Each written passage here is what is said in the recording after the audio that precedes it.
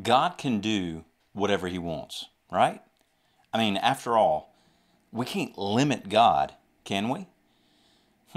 That's a question we definitely need to answer today. Good morning. This is your wake-up call. It's wake-up call 090. Don't limit God. This is the Faith for My Generation podcast, and I'm your host, AJ. I'm so glad that you're here and that you're watching and listening. Let's get right to it. Let's go to Psalm 78. Psalm 78, we're going to look at a couple verses in Psalm 78, starting at verse 40. And I want us to think about this idea. Can God be limited? You know, of course, we've probably heard it. We've probably even said it. God can do anything. And we understand that God is powerful. Jehovah Almighty, the Almighty God, He is powerful. He can do anything and all things that He desires to do. In Him is all wisdom, all truth, all knowledge, all power, all might, all life. He is all in all. But the reality is, in Scripture, His Word, He has told us there are some things He will never do. For instance, Numbers 23 tells us that God cannot lie. He is not a man that He should lie, nor the Son of Man that He should repent. If He said it, He'll do it. So there's one thing we know that God cannot do. He cannot lie. The book of Hebrews tells us that God is faithful, and He cannot be unfaithful. 1 Thessalonians 5:24, He who has called you is faithful to do it. So there's a second thing we see, that God cannot be unfaithful. We know that God created all things simply by speaking into existence. With the power of His creative word, He spoke, and it was so. So if God speaks, it is. So we know He can't go back on His word because His word carries creative power. The book of Ezekiel tells us that God will not judge the righteous with the unrighteous or vice versa. So we understand that God cannot judge the righteous unrighteous or the unrighteous righteously. They have to turn in repentance to the Lord, walk in His ways and His precepts, receive His life and His salvation. So really when we get down to it, we understand there are some things that God cannot do because He Himself has set bounds for what He will do. In fact, that's an interesting way for us to understand the truth of God's Word, is that God has created boundaries. He has created law. You know, the Bible is specifically called that, the law of God. The Bible is the law of God. And so we know His Word is His law. It's His covenant. And so God, if He says something, He's not going to go back on His Word. Now, with this idea of limiting God, where do we even get that phrase from? That's where we go to Psalm 78, verse 40 and 41. Psalm 78, verse 40 and 41 says this: "How often they provoked Him in the wilderness, rebelled against God." That's verse 40. "And grieved Him in the desert." Verse 41. "Yes, again and again they tempted God and limited the Holy One of Israel." Let me read that one more time. Psalm 78, 40 and 41. "How often they provoked Him in the wilderness and grieved Him in the desert. Yes, again and again they tempted God and limited the Holy One of Israel." You know, I just did a broadcast on the church YouTube channel and Facebook and personal TikTok and all that, entitled "Do Not Grieve the Holy Spirit." If you didn't get a chance to watch it live, don't worry. It'll drop on a Thursday teaching episode on the Faith for My Generation podcast very soon. Those replays of those live streams generally are the Thursday episodes here on the podcast channel. And it's good teaching. It was good for me to study it out myself. But the Bible explicitly says, "Do not grieve the Holy Spirit." That's Ephesians 4:30. Do not grieve the Holy Spirit. What does it mean to grieve the Holy Spirit? It means to bring sorrow to God, to make Him sad. Genesis 6:6 tells us that when God looked out on creation, it had become so consumed in sin that every imagination of mankind was continually and consistently evil.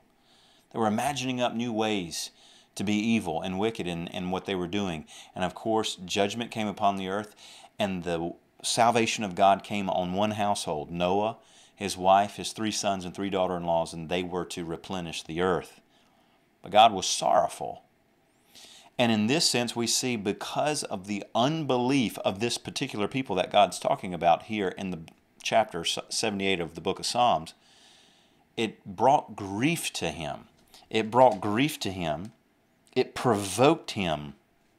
They provoked him in rebellion. In verse 41, yes, again and again they tempted God and limited the Holy One of Israel. They limited the Holy One of Israel. They limited the Holy One of Israel. Let's go to Numbers chapter 14. Numbers 14. There's many instances in the book of Numbers that we can see where the people of Israel, they come out of Egyptian slavery. They come out of bondage. Miraculously so.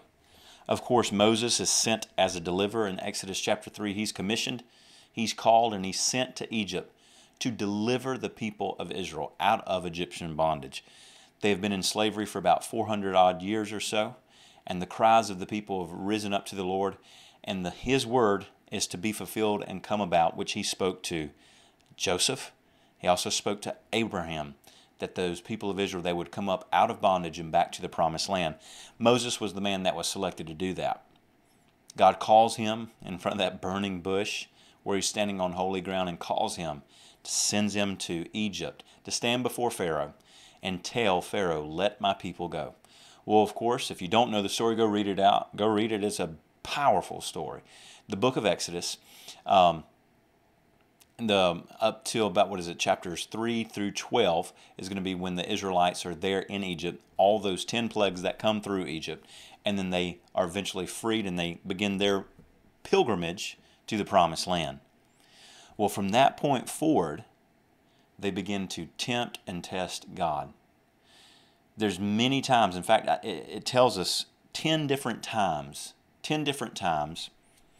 that they tested God by unbelief, doubting His word, murmuring against God, and murmuring against Moses and Aaron.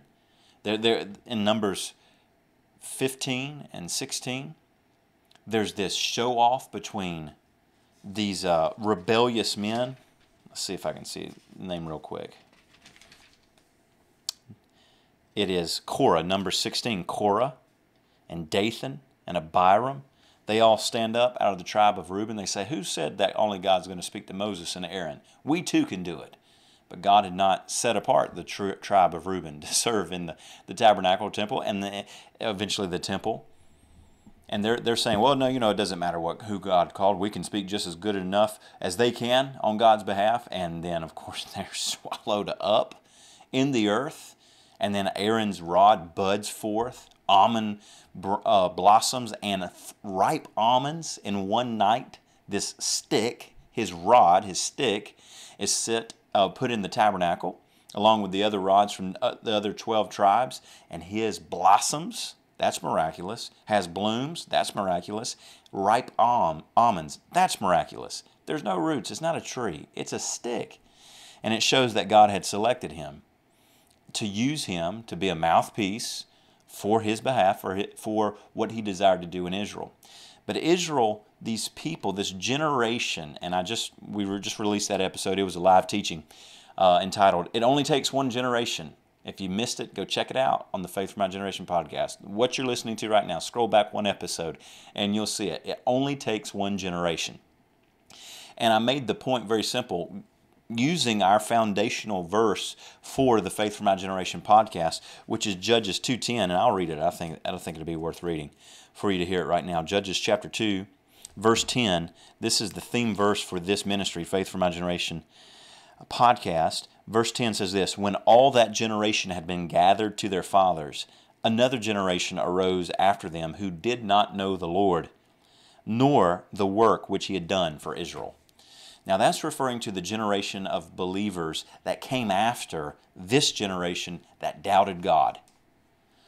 Now, in this generation that came out of Egypt, these men and women, they chose to test God, to tempt God, to doubt Him consistently again and again and again, murmur against Him, war against God's chosen man Moses, And out of that whole generation, only Joshua and Caleb, which we'll see, they had a different spirit. They had a spirit of faith. It was those two men that inherited the promise, but the rest did not. So let's look at Numbers 13. So Numbers 13, we've looked at this before on the podcast. If you've never read Numbers 13 and 14, it's a great section of the Bible to read to understand what faith looks like. What does faith really look like? Numbers 13, Numbers 14 will show you a great example of what faith looks like. Numbers 13 verse 1, the Lord spoke to Moses saying, "Send men to spy out the land of Canaan, which I'm giving to the children of Israel. From each tribe of their fathers you shall send a man, every one a leader among them." So Moses sends out these 12 men. Of those 12 men, he gives us the names of all those men. The two we remember are Joshua and Caleb because they were the faithful, just like you and me. Those that are listening, watching, if you don't know that already, if you're new to the podcast, we call ourselves the faithful because that's our desire. That's what we want to be, is faithful unto God. So they search out this land for 40 days. And when they return, they come back carrying figs and pomegranates and clusters of grapes so large, these clusters of grapes so large that they had to put a rod through it, a staff through it, and one man carried it on his shoulder and another, and then grapes in between bouncing along back to the people of Israel that were waiting to hear the report of this promised land. What is this land that God is giving us? We've heard some good things about it. What does it actually look like? Verse 27 of Numbers 13, then they told him, this is the 12 spies speaking to Moses, and said, "We went to the land where you sent us. It truly flows with milk and honey, and this is its fruit. Nevertheless, the people who dwell in the land are strong. The cities are fortified and very large. Moreover, we see the descendants of Anak there. And the Amalekites dwell in the land of the south. Hittites, the Jebusites, and the Amorites dwell in the mountains. And the Canaanites dwell by the sea along the banks of the Jordan." Then Caleb quieted the people before Moses and said, "Let us go up at once and take possession, for we are well able to overcome it." But the men who had gone up with him said, "We are not able to go up against the people, for they are stronger than we." And they gave the children of Israel a bad report, the King James says an evil report, of the land which they had spied out, saying, "The land which we have gone as spies is a land that devours its inhabitants, and all people whom we saw in it are men of great stature," giants. Verse 33, there we saw the giants, the descendants of Anak, came from the giants, and we were, notice this, like grasshoppers in our own sight, and so we were in their sight. So these 10 spies, there's 12, Joshua and Caleb, they have a different report. They have the report of the Lord. To these 10 other spies, they say, look, it is flowing with milk and honey. Notice, if it's flowing with milk and honey, that means there's cattle, because that's where milk comes from. If it's flowing with honey, that means there's bees. If you have bees, there must be trees. If it's flowing with milk, there's cows. If there's cows, there has to be pastures, and there has to be rivers. So it's a beautiful, wonderful country, promised land that God is giving the people of Israel, if they will but believe and take it. If they'll but believe and take it. But these 10 spies say, look, it is as beautiful and wonderful as they say it is. But here's the thing. There's huge walls. Cities are fortified. There's giants. And there's a bunch of other nations and enemies that live in the mountains. And we can't do it. We can't take it. See, Caleb tells them, verse 30, he says, all right, everybody settle down. Settle down. Let us go up at once and take possession, for we're well able to overcome it. Caleb's saying, look, we can do this. God has promised us this land. If God says it's ours, then it's ours for the taking.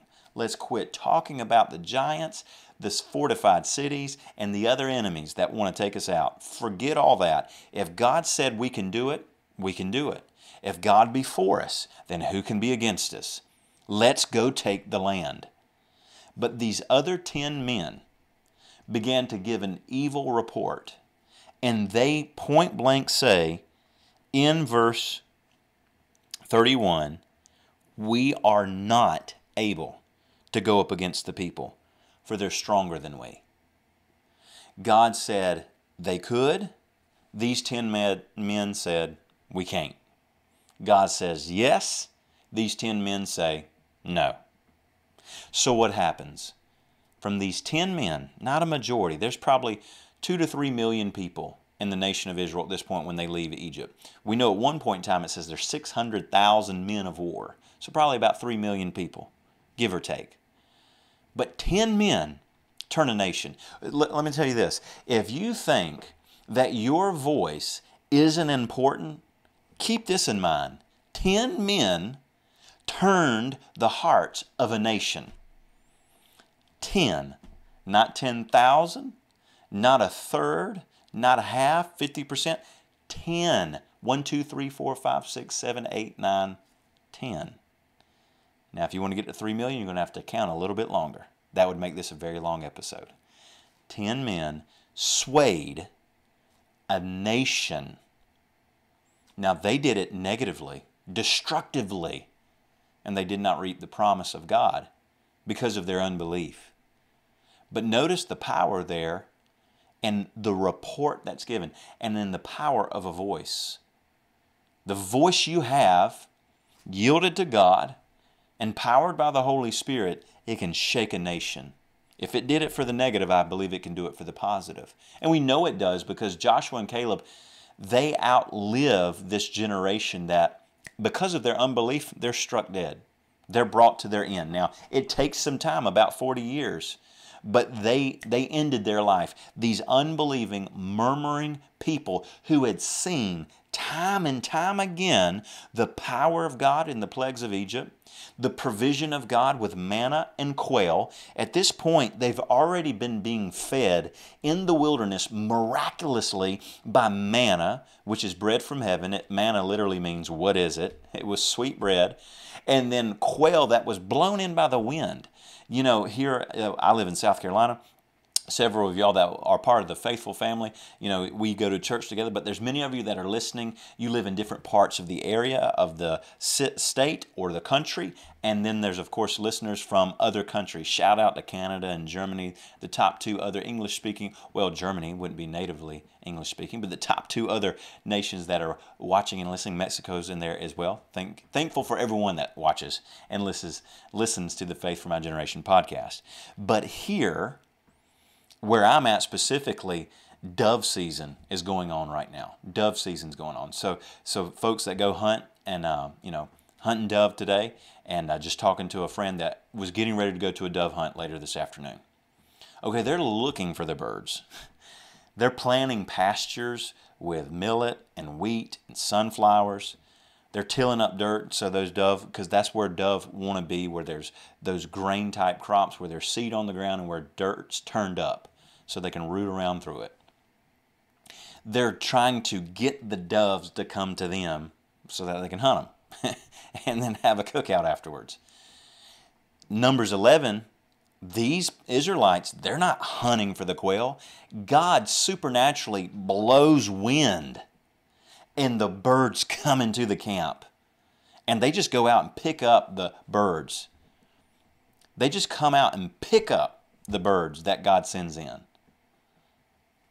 They're being fed by the hand of God. But when they see a giant, when they see a strong city, when they see some other enemies, they think, we can't do what God said. Yet they have seen the power of God time and time again. So what happens? Numbers 14, verse 1. So all the congregation lifted up their voices and cried, and the people wept that night. If you keep reading, and I would encourage you to do so, they say, why did Moses bring us out here just for us to die? We're just going to die in the wilderness. Why were we even out here? We should have just stayed in Egypt. Joshua tries to change their heart. Verse 6, but Joshua the son of Nun and Caleb the son of Jephunneh, who were among those who had spied out the land, tore their clothes, and they spoke to all the congregation of the children of Israel, saying, the land we passed through to spy out is exceedingly good land. If the Lord delights in us, then he will bring us into the land and give it to us, a land which flows with milk and honey. Only do not rebel against the Lord, nor fear the people of the land, for they are our bread. Their protection has departed from them, and the Lord is with us. Do not fear them. Joshua and Caleb are basically saying, look, these guys, they're going to be our lunch. If we'll just obey God and refuse to rebel, we'll eat them up for breakfast. And what do the people of Israel do? They gather stones to kill Joshua and Caleb. Talk about trying to encourage some people. They're trying to encourage this nation, which is really their family, and your cousins and cousins and cousins, but their nation, their people, stir them up to have faith in God. And what do? Hey, you know what? Let's kill these guys. So, let that be an encouragement. Let that encourage you. When you feel kind of down because someone doesn't receive the love and truth that you share, at least they're not trying to kill you. If they just make fun of you, if they just post something on social media mocking you, you know, you're doing a live and there's people in the comment section mocking you, you know what? Who cares? At least they're not picking up stones trying to kill me, right? And that's what they did with Joshua and Caleb. Now notice this. Verse 20. Then the Lord said, I've pardoned according to your word. Moses begins to pray, intercede. Lord, pardon the iniquity of this nation. Verse 21. But truly as I live, all the earth shall be filled with the glory of the Lord. Verse 22. Because of all these men who have seen my glory, and the signs which I did in Egypt and in the wilderness, and have put me to the test now these 10 times, and have not heeded or listened to my voice, they certainly shall not see the land of which I swore to their fathers, nor shall any of those who rejected me see it. But my servant Caleb, because he has a different spirit in him, has followed me fully. I will bring into the land where he went, and his descendants shall inherit it. Now think about it. We opened up this episode, don't limit God. And then we asked the question, is that even possible to limit God? And then Psalm 78:41 told us that the people of Israel limited God, the Holy One of Israel. So can you limit God? Yes. Say it louder for the people in the back. Can you limit God? Yes, absolutely. You can limit God and what He desires to do in your life by unbelief, by doubt, by fear to walk out in faith what God has promised, by ignorance. That's really the 4 ways that Satan wars. He wants to stir up unbelief or doubt. He wants to stir up fear, or he wants to keep you ignorant. And that limited God. And so God's saying, these men, they've seen my glory. They're responsible. Think about that. That's heavy. That's powerful. These men, they have seen my glory. They've seen what I did in Egypt. They've seen what I've done in the wilderness. In other words, these men are not ignorant men. They've seen my power. They know what I can do. Yet, these 10 times, and it's referring to 9 other events plus this one, of how they have tested God and they've not obeyed His voice. And He's saying they're not going to enter in the promised land. Look, here's the reality. God is merciful. God is kind. He is loving, but He's also just. He's also holy. He is righteous. And there are times, and only God knows that. I'm not going to pretend to say I know when it is, but it's apparent from Scripture here and many other places. There are times where God says, that's it, no more. And He, as a righteous judge, He knows that, that they've went too far. They have went too far. And these men, they went too far. And God's saying, they're not seeing the promised land. So what happens? For 40 years, they circle around and around and around and around in the wilderness until every one of these unbelieving, doubt-filled mockers of God, which no one can mock God, Galatians 6:7, but they attempted to. Yeah, God said it, but we can't do it. Until they died.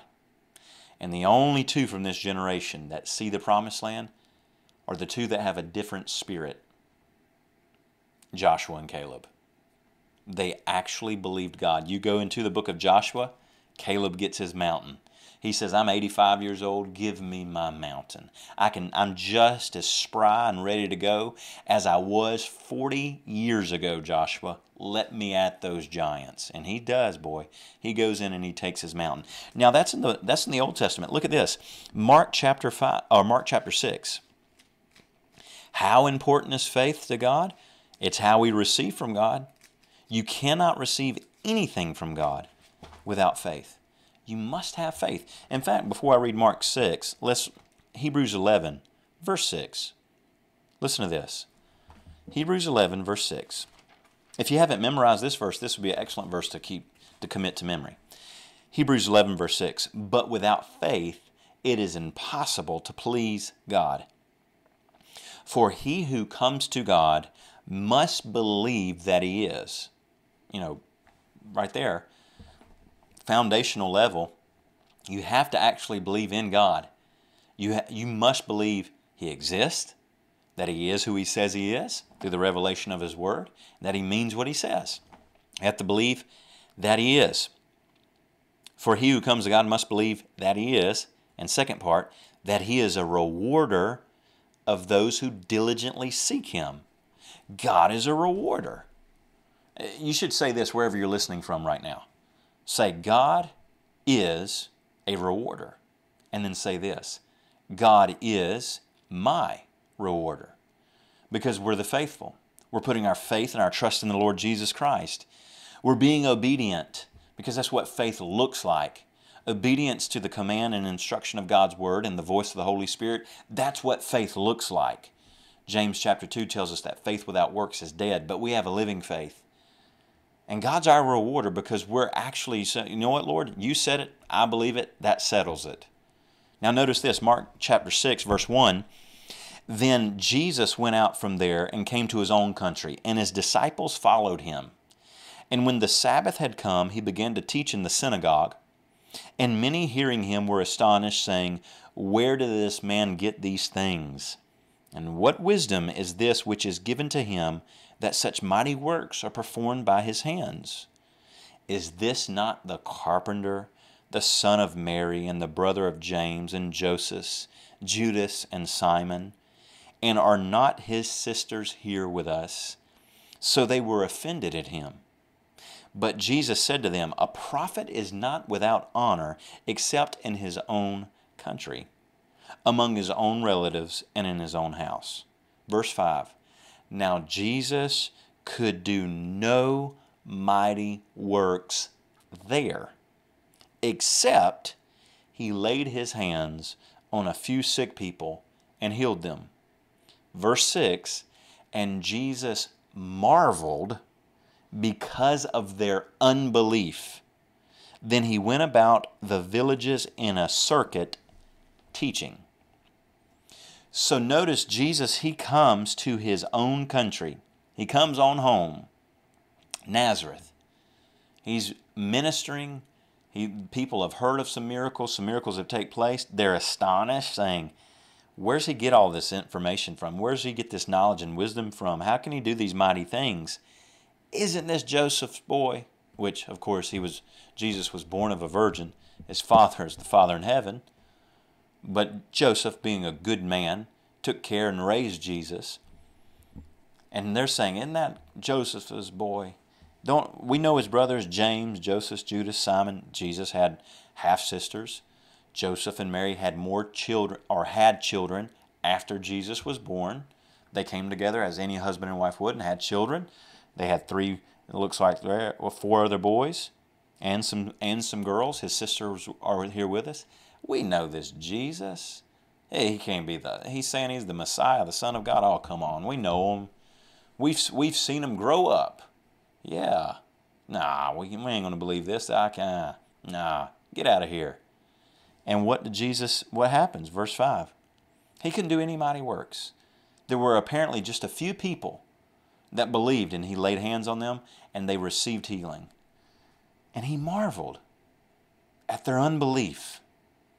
This unbelief in him and who he was limited what he would do in that city. He could, it says it. Verse 5, now he could do no mighty work there, except he lay his hands on a few sick people and healed them. And he marveled because of their unbelief. The unbelief limited the ministry of Jesus in his own home city. Can you limit God? Yes. Unbelief will do it every time. Now, what's the cure? I'm just going to throw this in for bonus. What is the cure for unbelief? Teaching. Teaching the Word of God. What did Jesus respond? His response, verse 6, he marveled because of their unbelief. Then he went about the villages in a circuit teaching. When the Word of God is taught under the anointing of the Holy Spirit, when the Word of God is taught and it's preached and it's published and we speak it and we share it and we study it and we teach it and we're constantly going back and forth with one another, believer with believer, speaking the Word of God, building each other up, it builds up our faith. Well, how do we know that? Well, Romans chapter 4, not 4, 10, chapter 10, verse 17. So then faith comes by hearing, and hearing by the Word of God. So Jesus, he's confronted with unbelief. It limits what he can do. Okay, let's teach. We're going to teach the Word. We're going to publish the Word of God. Jesus is the Word. So he's going to continue to minister and to teach and build up faith.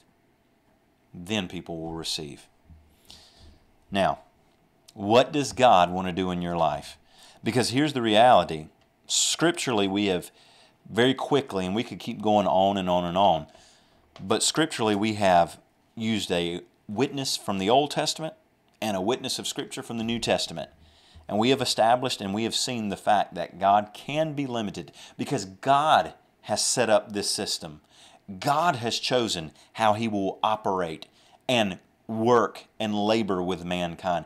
God has made the rules. And the rules according to God is no faith, no flow of power. No faith, no promise. The Bible tells us, 2 Corinthians 1, verse 20. In fact, let me read it before we finish here. 2 Corinthians 1, verse 20.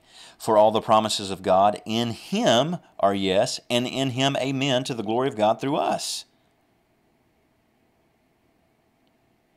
The promises of God are yes and amen in Him. How are we going to receive what's in Him? Through faith. So faith is the conduit. It's the pipeline that God moves through. No faith, no flow. I like that. I just came up with that. No faith, no flow. Faith is the pipe that the power of God flows through, that the promises of God are brought about in our life. No faith, no flow.